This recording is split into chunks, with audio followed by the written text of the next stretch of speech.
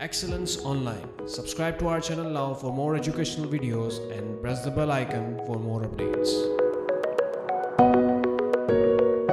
अस्सलाम वालेकुम, this is doctor Rizwan from excellence online platform. बेटा self assessment all Karachi self assessment test में जो केमिस्ट्री 1 से रिलेटेड एमसीक्यूज आए थे उनका सॉल्यूशन मैं अभी आपसे डिस्कस करने जा रहा हूँ। सबसे पहले एमसीक्यू नंबर 41, इन अ गैल्वेनिक सेल क्या होता है? इलेक्ट्रिकल एनर्जी केमिकल एनर्जी में कन्वर्ट होती है या केमिकल एनर्जी इलेक्ट्रिकल एनर्जी में कन्वर्ट होती है? तो हमें पता है दो तरह के सेल्स होते हैं, एक इलेक्ट्रोलाइटिक जिसमें इलेक्ट्रिसिटी प्रोवाइड की जाती है और इलेक्ट्रिकल एनर्जी केमिकल एनर्जी में कन्वर्ट होती है, जबकि गैल्वेनिक सेल में इसका रिवर्स होता है, केमिकल एनर्जी कन्वर्ट होती है इलेक्ट्रिकल एनर्जी में। तो option number A is the correct answer, chemical energy is converted into electrical energy यानी इलेक्ट्रिसिटी। नेक्स्ट एमसीक्यू पे आते हैं। नेक्स्ट एमसीक्यू है which one is not true about cathode rays. Cathode rays के बारे में आपने फॉल्स बताना है। पहला ऑप्शन बिल्कुल सही है क्योंकि इसमें जो पार्टिकल फ्लो कर रहा होता है वो इलेक्ट्रॉन के इक्विवेलेंट होता है, इलेक्ट्रॉन का मास दिया हुआ है। कास्ट शेडो बिल्कुल सही है। Heat up in the platinum foil बिल्कुल सही है।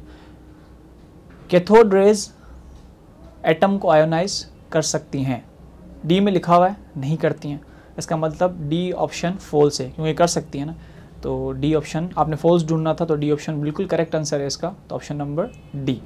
नेक्स्ट एमसीक्यू पे आते हैं। नेक्स्ट एमसीक्यू हमारा है द पीएच ऑफ 10 एक्सपोनेंट -3 मोल पर DM cube of an aqueous solution of H2SO4 is. H2SO4 की आपको मोलैरिटी दी हुई है 10 की पावर -3, उसको आपको पीएच बताना है। तो सबसे पहले पीएच बताने के लिए आपको एचाइन चाहिए। अगर H2SO4 हमारे पास 10 एक्सपोनेंट -3 है तो एचाइन होगा 10 एक्सपोनेंट -3। वजह क्योंकि 1 mole of H2SO4 produces 2 moles of एचाइन, तो जितनी H2SO4 की कंसनट्रेशन है उससे डबल हाइड्रोजन आयन की होगी, तो ये हो जाएगा 2 एक्सपोनेंट -3। उसके बाद हम क्या करते हैं, पावर को बेस बना लेते हैं। जैसे 3 हमारी पावर है तो उसको हम बेस बना लेंगे और जो बेस है उसका हम लॉग लेंगे, तो 2 का लॉग लेंगे तो ऑलमोस्ट 0.3 आएगा, 0.2 आएगा एरर के साथ। तो अगर आप 3 में से 0.2 या 0.3 माइनस करेंगे तो आपके पास पीएच आएगा 2.7। तो हमारा जो करेक्ट आंसर है वो है बी 2.7। नेक्स्ट पर आते हैं। नेक्स्ट एमसीक्यू है the equilibrium for the formation of HI from H2 and I2 can be represented by either of the स्टिचोमेट्रिक equations. आपने H2 I2 को कंबाइन करके 2 मोल्स ऑफ HI प्रोड्यूस किए हैं फर्स्ट इक्वेशन में, और दूसरी इक्वेशन में H2 के हाफ मोल लिए हैं, I2 के भी हाफ मोल लिए हैं और से 1 मोल ऑफ HI प्रोड्यूस किया है, ठीक है ना। यानी ऊपर वाली इक्वेशन के कंपैरिजन में जो दूसरी वाली इक्वेशन है उसमें नंबर ऑफ मोल्स हाफ हैं, ठीक है। अब उसमें जो फर्स्ट इक्वेशन है उसका कांस्टेंट दिया हुआ है K1, दूसरी वाली इक्वेशन का कांस्टेंट दिया हुआ है K2। तो इनमें से अगर हम कांस्टेंट को आपस में कंपेयर करते हैं तो फिर करेक्ट ऑप्शन क्या होगा? तो करेक्ट ऑप्शन हमारा होगा option number B, K2 is equals to K1 और पावर आएगी हाफ। उसकी वजह यह है कि K2 के कंपैरिजन में K2 के जो नंबर ऑफ मोल्स हैं वो हाफ हैं, इसी वजह से K2 is half of K1, तो इसलिए इसको इस तरह लिखा गया है K2 is equals to K1 ऊपर हाफ आ गया। नेक्स्ट एमसीक्यू पे आते हैं।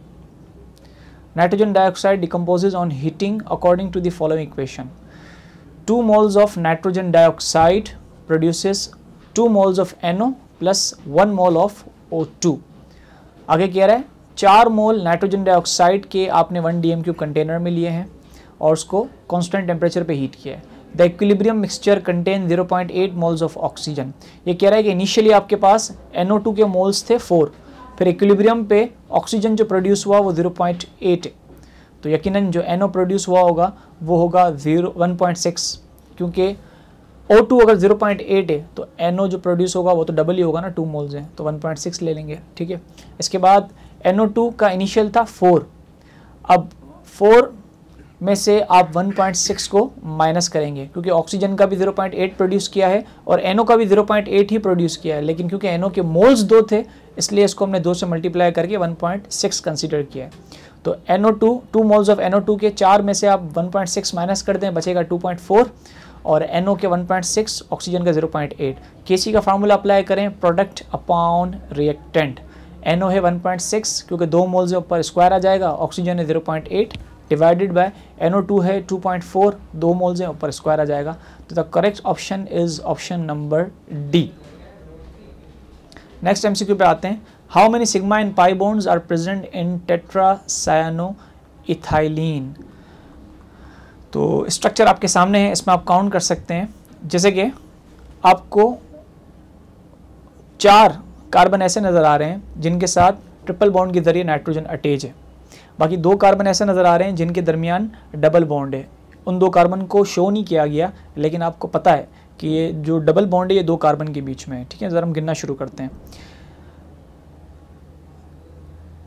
कार्बन और नाइट्रोजन के दरमियान 3 बॉन्ड है, तो 3 में से 1 सिग्मा होगा, 2 पाई होंगे। ऐसे हमारे पास 4 हैं, तो 4 सिग्मा यहाँ से मिल गए। ठीक है, और 5, 6, 7, 8, 9 टोटल 9 सिग्मा नज़र आ रहे हैं आपको, और 2, 2, 1, 2, 2 9 पाई नज़र आ रहे हैं। तो option number A is the correct answer, 9 sigma and 9 pi bonds. Next MCQ पे आते हैं। Identify the compound below which has bonds formed by N overlap of sp and p orbitals. सबसे पहले तो मैं BF3 की बात करूं, BF3 का शेप होता है ट्राइगोनल, इसके अंदर हाइब्रिडाइजेशन होती है sp2। ऑप्शन बी पर आते हैं, BeCl2। BeCl2 का शेप होता है लीनियर, उसमें सेंट्रल एटम Be है, Be की हाइब्रिडाइजेशन होती है sp, और Cl का p ऑर्बिटल बॉन्डिंग में हिस्सा लेता है। तो इसका मतलब ये हुआ कि B is the correct answer, क्योंकि Be की अगर हाइब्रिडाइजेशन sp है तो उसका sp ऑर्बिटल ही इन्वॉल्व होगा, और Cl का p होता है, तो यही कह रहा है ना, sp and p orbital. Option number B is the answer. When A is equals to B is not is equals to C। यहाँ लेंथ की बात कर रहा है कि A और B की लेंथ इक्वल है, लेकिन C की लेंथ इनके इक्वल नहीं है। इस तरह से अल्फ़ा, बीटा, गेमा, ये 3 आपके पास एंगल के पैरामीटर्स हैं, और तीनों के दरमियान जो एंगल है वो 90 है। तो वो क्रिस्टलाइन सिस्टम कौन सा होता है, तो ये आपको याद होना चाहिए, और ये क्रिस्टलाइन सिस्टम होता है टेट्रागोनल। नेक्स्ट एमसीक्यू पे आते हैं। A substance reacts according to the first order reaction and specific rate constant for the reaction is 1 exponent minus 2. If the initial concentration is 1.0, its initial rate is, देखो जब specific की बात कर रहा है तो specific rate constant कब होता है, जब जितने भी reactants हैं उनकी concentration होती है यूनिटी, यानी 1 मोल पर dm क्यूब। तो reactants को आप हटा दो, जब आप reactants को हटा दोगे तो फिर खुद ब खुद K बराबर हो जाएगा रेट के, तो जितना आपके पास K है उतना ही आपका रेट भी होगा। ठीक है, तो option D is the correct answer. Next MCQ 62। इसके अंदर आपको मोनोबेसिक एसिड दिया हुआ है जिसका 0.2 ग्राम दिया हुआ है, और वो न्यूट्रलाइज कर रहा है 8 सेंटीमीटर क्यूब ऑफ 0.4 मोल पर DM cube sodium hydroxide solution. अब न्यूट्रलाइजेशन में अमूमन हम जो मोल्स रेशियो लेते हैं वो इक्वी मोल रेशियो लेते हैं, ठीक है ना, एसिड और बेस का। तो सोडियम हाइड्रोक्साइड के अंदर भी एक OH है, और मोनोबेसिक एसिड वो एसिड होता है जो एक एचाइन डोनेट कर सकता है। ठीक है, इसका मतलब जितने मोल्स सोडियम हाइड्रोक्साइड के होंगे उतने ही मोल्स मोनोबेसिक एसिड के भी होंगे। तो ज़रा इसका सोल्यूशन देखते हैं। सबसे पहले हमने क्या किया, NaOH का डेटा यूज़ किया, इसका हमने इसके ऊपर फार्मूला अप्लाई किया मोलैरिटी का। Molarity is equals to number of moles divide by volume. Molarity हमें दी हुई थी NaOH की 0.4, वॉल्यूम दिया हुआ था 8 सेंटीमीटर क्यूब। 1000 से डिवाइड करेंगे उससे तो डीएम क्यूब में आ जाएगा, तो हो जाएगा 0.008। दोनों को मल्टीप्लाई किया, नंबर ऑफ मोल्स आए इसके 32 10 की पावर -4 नंबर ऑफ मोल्स आ गए। फिर हमने फार्मूला अप्लाई किया number of moles is equals to given mass upon molecular mass. किसके लिए, मोनोबेसिक एसिड के लिए, क्योंकि जो NaOH के मोल्स आए वही मोल्स मोनोबेसिक एसिड के भी होंगे। ठीक है, अब मोनोबेसिक एसिड का नंबर ऑफ मोल्स तो पता है 32 एक्सपोनेंट -4। अच्छा, गिवन मास दिया हुआ है इसका 0.2, तो मॉलिक्यूलर मास को मल्टीप्लाई में ले जाएं, नंबर ऑफ मोल्स को डिवाइड में ले आएं। गिवन मास 0.2 को नंबर ऑफ मोल्स से डिवाइड करेंगे तो आपके पास मॉलिक्यूलर मास आ जाएगा 62.5। नेक्स्ट MCQ पे आते हैं बेटा। All zeros are significant in case of 5 में से कौन सा ऐसा फिगर है जिसमें सारे जीरो सिग्निफिकेंट है, तो वो है ऑप्शन नंबर ए, क्योंकि पॉइंट से पहले सिग्निफिकेंट नंबर है तो उसके बाद वाले सारे जीरोस काउंट होंगे, सिंपल सी बात है, option number A. Next MCQ है MCQ number 64। The hybridisation of atomic orbital of nitrogen. इन तीनों में N2+, NO3- and NH4 positive में आपको नाइट्रोजन की हाइब्रिडाइजेशन बतानी है। तो NH4 से स्टार्ट लेते हैं, उसमें नाइट्रोजन 4 हाइड्रोजन के साथ अटैच है, सिंपल सी बात है, sp3 हाइब्रिडाइजेशन है। NO3 माइनस का स्ट्रक्चर देख लेते हैं, इसमें नाइट्रोजन ने एक इलेक्ट्रॉन क्योंकि गेन किया है, तो इसलिए नाइट्रोजन के पास अब आउटर मोस्ट शेल में 5 की जगह 6 इलेक्ट्रॉन्स हैं, जिसमें से 2 इलेक्ट्रॉन्स इसने एक ऑक्सीजन के 2 इलेक्ट्रॉन के साथ शेयर किए हैं, जिसमें एक सिग्मा और एक पाई है। बाकी जो बच्चे 4 थे, 4 में से एक ऑक्सीजन को अपना पूरा एक पेयर दे दिया और दूसरे ऑक्सीजन को भी अपना एक पूरा पेयर दे दिया, ठीक है। तो टोटल नाइट्रोजन ने एक ऑक्सीजन के साथ एक सिग्मा बनाया और एक पाई बनाया, इसीलिए इसकी जो हाइब्रिडाइजेशन है वो है sp। इसके बाद बचा N2 पॉजिटिव। अब जाहिर सी बात है, आप अगर ऑप्शन सी को देखते हैं तो ऑप्शन सी में NO3 माइनस की sp आपने देखी, NH4 पॉजिटिव की sp3 देखी, तो बचा N2 पॉजिटिव, तो वो sp2 ही होगा, तो option C is the correct answer. MCQ number 68 पे आते हैं बेटा। The series limit for the Barmer series of hydrogen spectrum occurs at 3664 angstrom. आपने इसकी एनर्जी मालूम करनी है। एनर्जी के लिए आपको एक फार्मूला याद होगा, E is equals to H new. New को हम C डिवाइडेड बाय लेमडा के इक्वल अगर मान लें तो H C divided by lambda. H की वैल्यू आपको पता है 6.63 10 की पावर माइनस 34, C की वैल्यू पता है 3 एक्सपोनेंट 8 डिवाइडेड बाय लेमडा आपको दिया हुआ है आंगस्ट्रॉम में। एक आंगस्ट्रॉम बराबर होता है 10 की पावर माइनस 10, तो ये हो जाएगा 3664 10 की पावर माइनस 10, और अगर इसको आप 3.6 कर लें तो ये हो जाएगा 10 की पावर माइनस 7। मल्टीप्लाई करें, डिवाइड करें, आपका आंसर आएगा ऑप्शन नंबर सी। इसे आप खुद कर सकते हैं। नेक्स्ट MCQ पे आते हैं। नेक्स्ट MCQ में कह रहा था heat of formation of carbon monoxide from the following data. आपको कार्बन मोनोऑक्साइड की हीट ऑफ फॉर्मेशन मालूम करनी है इस डेटा से।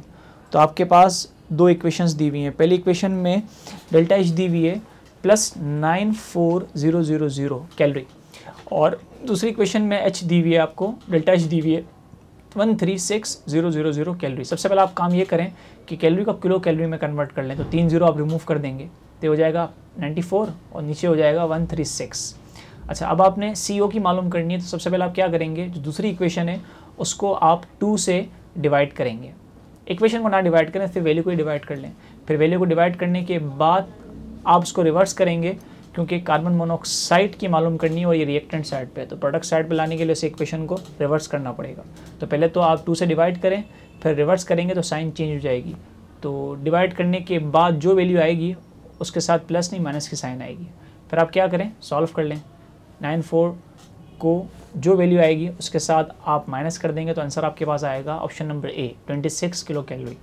बेटा लास्ट MCQ जो कि ये कह रहा है कि कार्बन की परसेंटेज है 39.9, हाइड्रोजन की है 6.6, ऑक्सीजन की 53.4 with molecular mass 60। The molecular formula first time हम करते हैं, इसके बाद कम से कम हमें 4 स्टेप्स करने पड़ते हैं, तब जाके हमें पता चलता है मोलिकुलर फार्मूला क्या होगा। यहाँ आपने कुछ नहीं करना है।